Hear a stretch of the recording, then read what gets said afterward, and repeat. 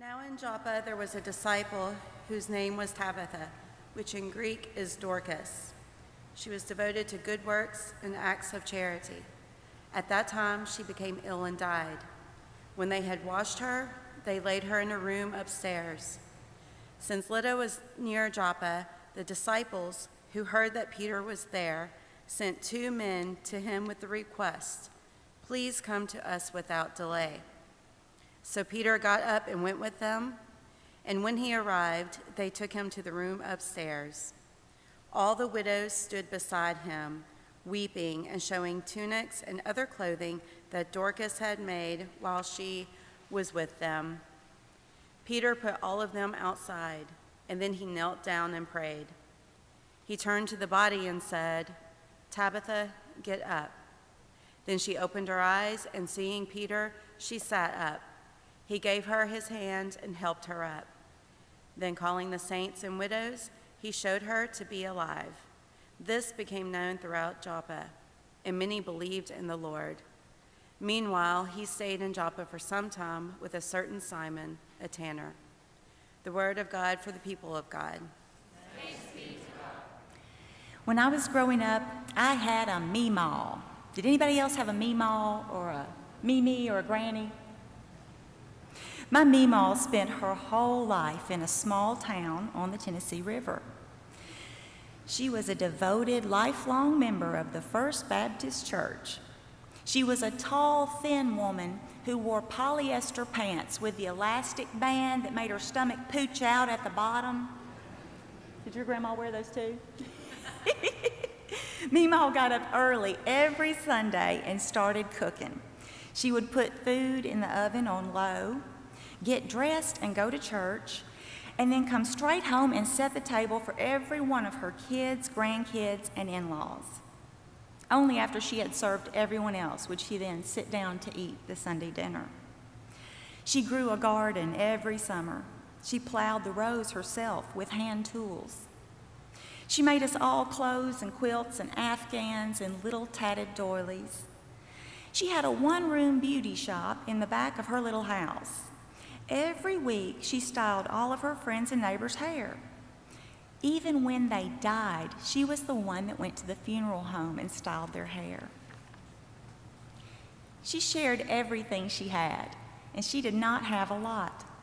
She tolerated a lot of shenanigans from us grandkids, and she never once raised her voice, not even when my cousin Eric rocked so hard and fast in her rocking chair that he rocked it right out her front window. Meemaw generously gave us her time, talents, patience, and love. She did this for everyone who knew her. Meemaw reminds me of Tabitha. In our miracle story this morning, the writer of Acts tells us that Tabitha's life was full of good works and charity. She took care of other women and made clothes for everyone, and then she became ill and died. We don't know if Tabitha was a mother, but we know she was a widow that was loved by her community. As a feminist theologian, I often examine Scripture with a hermeneutic of suspicion. So when I read this story, the very first question that comes to mind is, what do you imagine wore Tabitha to death? Do you remember your parents yelling, "You kids better cut that out, you're going to wear me to death"? The text says she grew ill and died.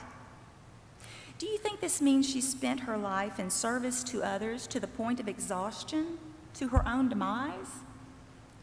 Or, remembering the marginalized status of women in the first century, do you think maybe the weight of oppression cut her life short?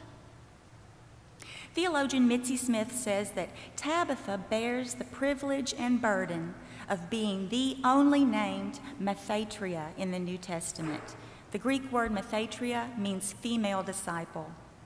Tabitha was one of many female disciples, yet she is the only one that is named as such in all of the New Testament. Did you know women funded Jesus' ministry? They were present with him along with the other disciples and were the ones that remained even when the others fled. Have you experienced strong women in your life that have stuck with you through thick and thin? Maybe your mother, your grandmother, maybe your wife, a close female friend who never stopped believing in you. Yeah. Women can be cool like that. Let's give thanks for them today. Women tend to nurture, and those like Tabitha sometimes nurture entire communities. Tabitha's contribution to her community was so powerful that they all, women and men, gathered together to help her in her time of need and mourn her death. They desperately did not want to lose the expression of God's love that her life provided to them. She was valuable to her community because in spite of her marginalized status, she lived her life for others. Theologian Stephen Jones says, "The congregation at Joppa was vulnerable. They stood together, using all the tools and spiritual resources available to them, weeping together, hoping together, celebrating together. They were unafraid to wade into each other's lives in transforming ways." The emphasis of this text is not upon a return from death, but on a community honing all of its spiritual strength and resources passionately upon life and wholeness. Yes, this miracle story is much more about Tabitha and her impact on the community than it is about Peter. Yes, Luke tells us that Peter prayed for her and she was raised back to life, but pay close attention to what is happening here. Miracle stories represent hope to the listening audience. Theologian William Loader says, stories of raising the dead symbolize hope. The good news is about bringing life where there is death, love where there is hate, healing where there is brokenness. Whenever we stop trying to take miracle stories literally and we look at the miracle story as metaphor, then the overarching message is not simply on whether or not the dead can be resuscitated, but the message becomes an emphasis on the resurrection power of community. The coalition between Peter and the male disciples, as men who have chosen to walk in solidarity with Tabitha and the female disciples, that cooperation, that coalition, releases resurrection power. So we can see Peter sets an example for those faithful men today who choose to walk in solidarity alongside women as they seek to create just communities for themselves and others. Peter uses what resources and skills he has to help Tabitha. That's what advocates do. That's what feminists do. Feminism has nothing to do with women holding picket signs and burning bras. Feminism is about the flourishing of all God's children, women, men, regardless of gender, race, age, and it even includes the creation. It mirrors the teachings of Jesus and invites men to come alongside women as advocates for the well-being of all. With this understanding, we can see that men can be feminists too. Being a feminist means you believe in and work toward creating the just conditions so that everyone may flourish. Our church today is still called to be an extension of the incarnation. We too can resurrect the spiritually dead by creating conditions that give life to all persons. The power lies in Christ-centered cooperation and community. This is an expression of Christ's healing in the world today. Where are some of the places that need this healing the most? Well, with Tabitha's story being in the lectionary this week and today being Mother's Day, it makes sense to focus on women. Because women tend to be the world's caregivers. Boundaries are important. None of us are called to be doormats. All of us, men and women, need to know when and how to give, as well as what work it is that God has planned for us to do at certain points in our lives. All of us, men and women, need God's guidance to know what things we need to let go of and when to say no, and when to say yes. Mitzi J. Smith says, God's Spirit will lead us to have balanced lives full of self-care as we care for others. Well, that is a nice ideal, but in reality, having a balanced life full of self-care is simply not an option for most of the world's women. Women are still being marginalized and worn out because of one ancient, outdated paradigm, the paradigm of patriarchy. For example, Women today are still being paid half to two-thirds of what men are paid for the same job. Oftentimes, even with less pay, more is expected of them than men. For women of color, it is worse. So there are single mothers working 2 jobs to provide for their children by themselves. Sometimes a woman's only choice is to remain in an abusive relationship or deal with homelessness. There are women and children living out of their cars because they cannot bring in enough income to cover the costs of just getting by. Their paychecks can't cover the rent to keep a roof over their heads. The unequal distribution of earning power results in a power imbalance so that many women cannot have autonomy over their own lives. They are financially unable to make the best decisions for themselves and their children. Because of this power imbalance, women around the world remain marginalized. If oppression doesn't kill one physically, it can surely kill spiritually. And so there are thousands of women and girls across the world needing spiritual resuscitation.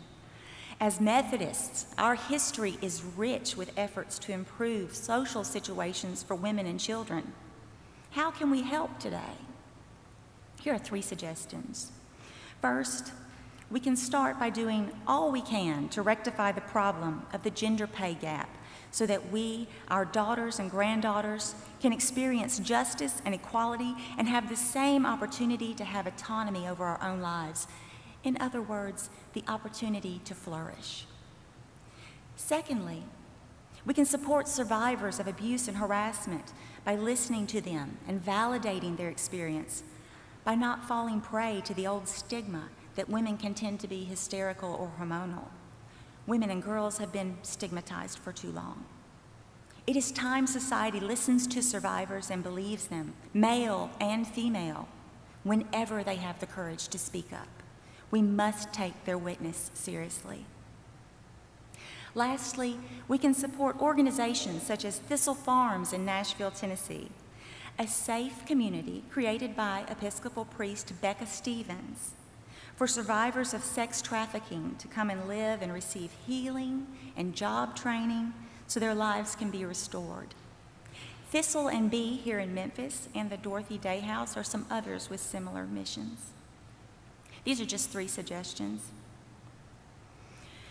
The rest of the story about my Meemaw, I never knew until I was grown. I did not realize my Meemaw had survived spousal abuse. I didn't realize she stayed with her husband until all of her children were married and out of the house because she felt she had no other option. She had no means to leave him and still provide for her children. She was a beautician in the 1950s. Meemaw would have never survived her situation without her community. When the time was right, with the support of her community, she left and found new life. She lived well into her 90s. Her story had a happy ending. She was a Tabitha, living her life in service to others. She had very little resources, but she freely shared her time, talents, and attention with anyone she met. Women give. Women suffer. Women bring life into the world through excruciating pain and superhuman strength.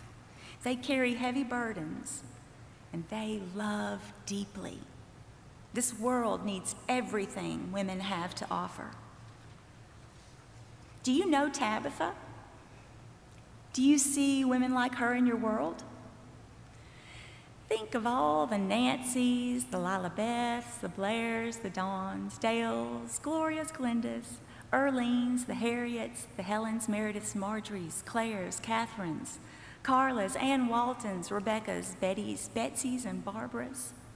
Heathers, Emily's, Ashley's, Ann's, Amy's, Ava's, Jane's, Jill's, Jennifer's, Janet's, Jocelyn's, Janina's, Kirsten's, Kristen's, Carol's, Chelsea's, Kay's, Kathy's, Paula's, Linda's, Susan's, Sophie's, Rachel's, Emmy's, Carolyn's, Shannon's, Cynthia's, Lynn's, Mary Lee's, Molly's, Missy's, Margaret's, Phyllis's, Patty's, and Teresa's in your world.